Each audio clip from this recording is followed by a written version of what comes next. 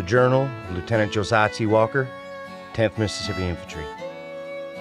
I waited a long time to put down the events of April 7th, 1862. Perhaps too long. I've always known that anyone who would read this would likely think me a madman. To them I say this: I am not mad. And it is my dearest hope that in revealing this story, I may free myself of it. Please know that I will not embellish or misrepresent what has happened to me. These words I write are the truth, though I wish to God Almighty that they were not. The battle for Shiloh was lost. With the arrival of General Grant's army and the great losses on the Confederate side, we knew the day was done. My own dear brother fell to a Yankee bayonet. I do not know if that was the catalyst, but something within me broke that bloody day. Colonel Smith sounded the retreat, and I ran. In truth, I would have run all the same had the bugle not sounded. As I fled from the field, I was shot. I tried my best to keep up, but the bullet had torn through my leg. I fell, unable to do much more than crawl. I was in this low position when a cannonball shattered the earth next to me. The explosion threw me into a river, and I soon lost consciousness. I awoke sometimes later to find that the river had carried me to a strange harbor.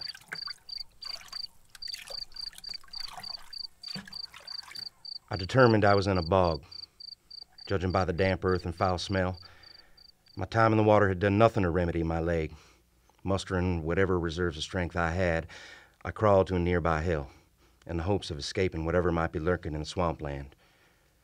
Nearly senseless from the pain, I managed to set myself upon dry land. It was dusk, still light enough for me to see that my situation had improved only slightly. I had escaped the battlefield, only to find myself in a long abandoned cemetery. Time and the rising waters had claimed much of it, but several grave markers still stood, like crooked teeth in a skull. It was against one of these headstones that I took my rest. The name upon it read Abraham Cale. In my delirium, I laughed and asked Abraham to keep me company while I died. But Abraham did not come, nor did death.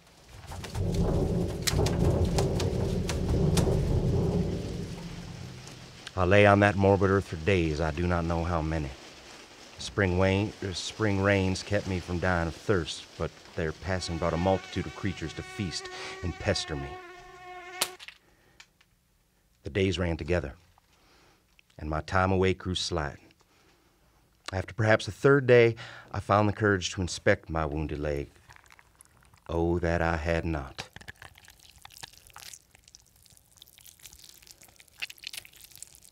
A foul smell, worse than the swamp, confirmed my worst fears. The leg was gangrenous.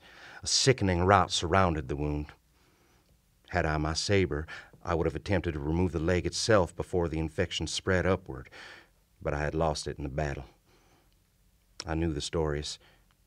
I'd seen the hospital tents. This putrescent injury would kill me slowly, painfully, and there would be no help. I prayed. I begged God to deliver me, to send me any relief, but my weakness overtook me, and I slipped back into oblivion. Upon awakening, I found I was surrounded by mist, illuminated by moonlight. A strange sense had roused me, a feeling that I was not alone. And as I peered into the fog, my feeling was confirmed. Drifting towards me was a woman, wrapped in a dark morning gown. Do you live? A voice like an angel. Had God heard my prayers? Do you yet live, sir? In my shock, I almost didn't respond. Help me. Please. Rest easy. I won't hurt you. I am wounded. And suddenly she was there, kneeling down next to me. For a moment, I could not speak, for never in my life had I seen such beauty. Hair so dark that I could not tell where the night ended and she began. Eyes equally dark, set against a face so pale she seemed to glow under the stars. She reached out and touched my face. Tell me, how are you hurt? My leg. Shot. Infected. May I see it? No. Please, it wouldn't be proper. I have seen many such injuries, sir. I promise not to faint away. Ah. Oh, my. This is... Oh, my. I told you. There's nothing to be done. You wear a soldier's uniform. I am a lieutenant. You give up very quickly for a lieutenant. Well, unless you have a bone saw under your bodice. I must have forgotten it. Who are you? Why did you... My name is Lark. Lark? Lark. Are you going to sing to me as I die, Lark? Perhaps. Perhaps not. Here. There's a bullet loaded into this pistol, and the powder should be dry by now. No. If you want to help me end my suffering. Do you have nothing to live for? Your wife? Your children? I'm unwed, and have no one to mourn me. A handsome man such as yourself? I find that hard to believe. It's true. I've always believed that when one finds love, true love, he knows it. And you never found that love? No. You must have dallied with local girls. That wouldn't be proper. You are a true gentleman, then. I was raised to treat women cordially. I cannot be that but what I was raised to be. Men like you are a rare breed. Come morning, there will be one less. I can save you.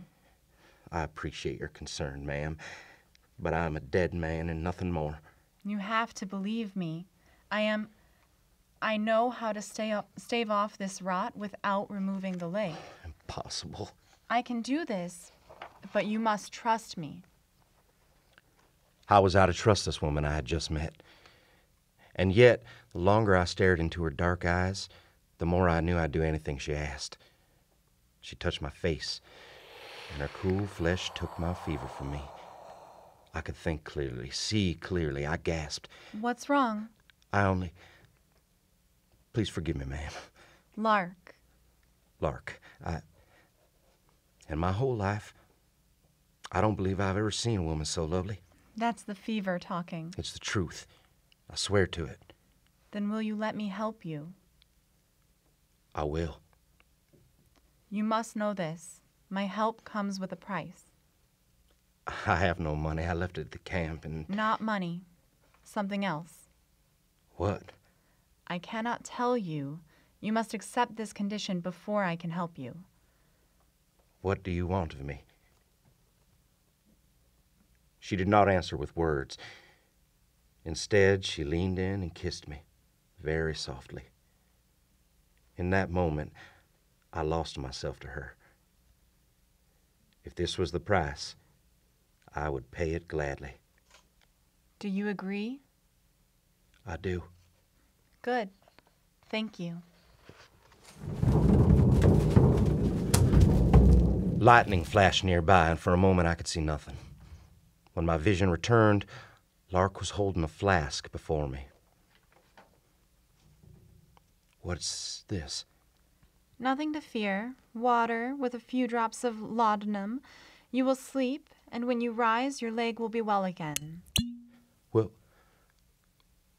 you still be here? Yes, dear heart. I will be here at your side. And then she put the flask to my lips. I drank deep and slept deeper. How long I drifted in this slumber, I do not know. My dreams were troubled and strange, filled with buzzing flies and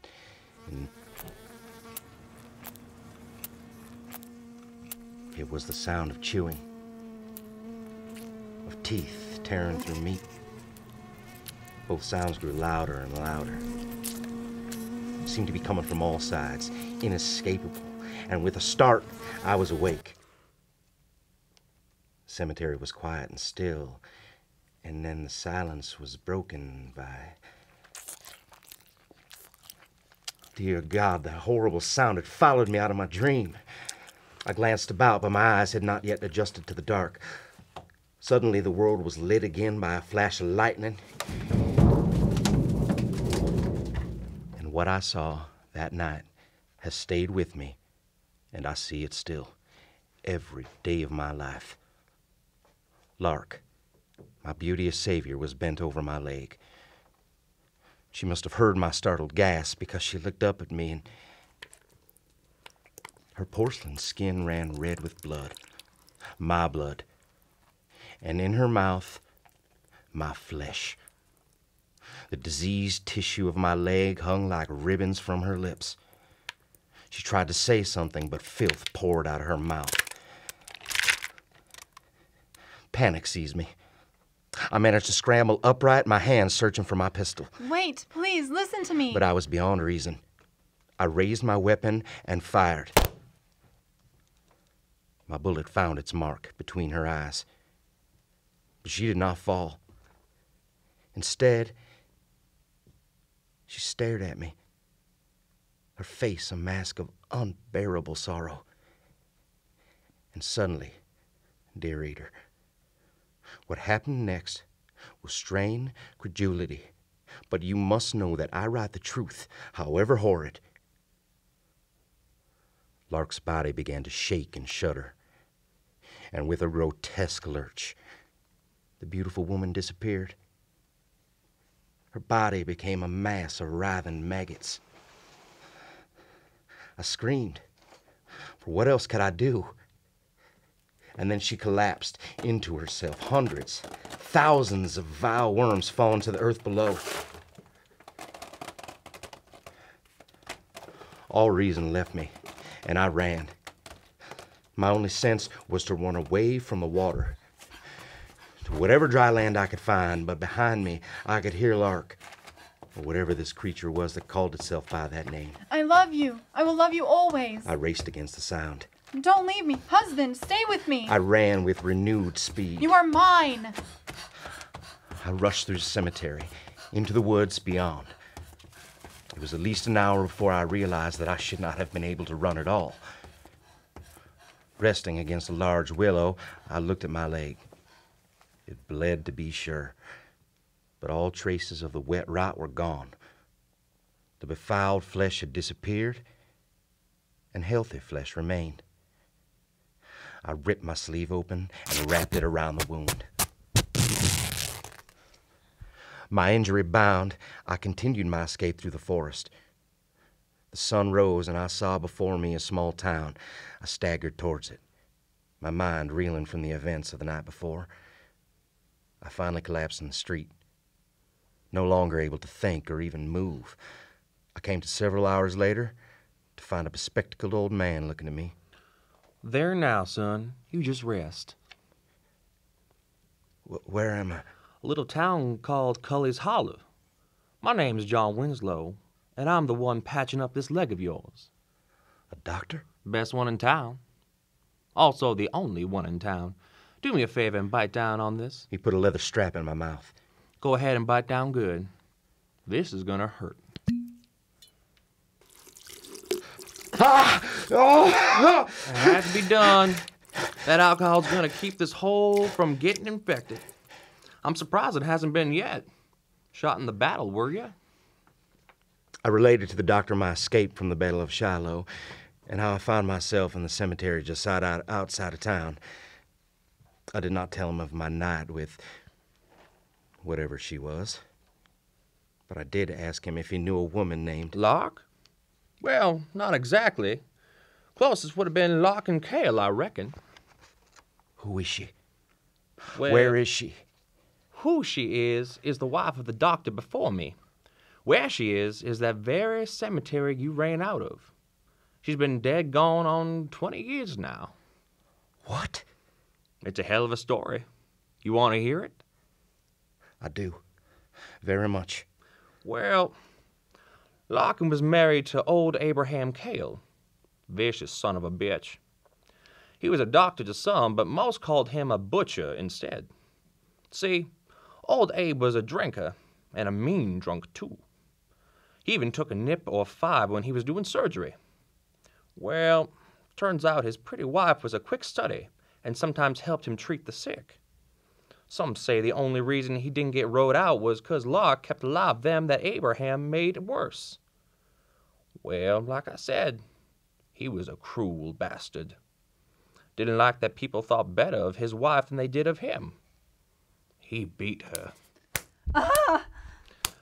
And he'd have his way with her in a real ungentlemanly way. No! Well, one day Locke is healing up a man got run over by a cart. Caleb Gurney. He'd waited too long to get his foot looked at, and it started to turn. She was doing what most doctors don't do no more. Using maggots. What? Oh, it's a good treatment. See, maggots, they eat rotten flesh, but they leave the good. It ain't pretty to look at, but it's real effective. Anyway, old Abraham came home drunker than a waltzing pissant. He sees his wife doing what he figures is his job and starts to beat her something awful. Caleb tries to stop him, but he can't get about real good on his bad foot. By the time he pulled Abraham off Larkin, it was too late. He cracked her head open. Well, they strung up old Abe for it. Not that it done the poor maggot woman any good. What did you call her? Oh, the maggot woman. Just a name some of the young'uns around here gave her. Caleb said she kept a big jar full of wrigglers, just to help out people like him. The old doctor tended my wound, but my mind reeled from the story he told me. In a week, I was well enough to leave, and I put as much distance between me and Cully's Holler as I could. But his story still haunts me, and will for the rest of my life. Because now I know. I know what the price for her healing is. At night, sometimes I feel them. The maggots crawling under my skin. I've taken a knife to my flesh countless times, but every time I do, they stop. She healed the wound in my leg, but the price... Stay with me. I know with great certainty what awaits me when I die. Don't leave me, husband. They will lay my body in the ground. Over time, the worms and maggots will consume me, and then they will become my flesh. I love you. Don't ask me how I know this. Just trust that it is true. I will love you always. When Josiah Walker finally dies, when his body becomes food for the worms, You are mine. then the maggot woman will finally have her new husband.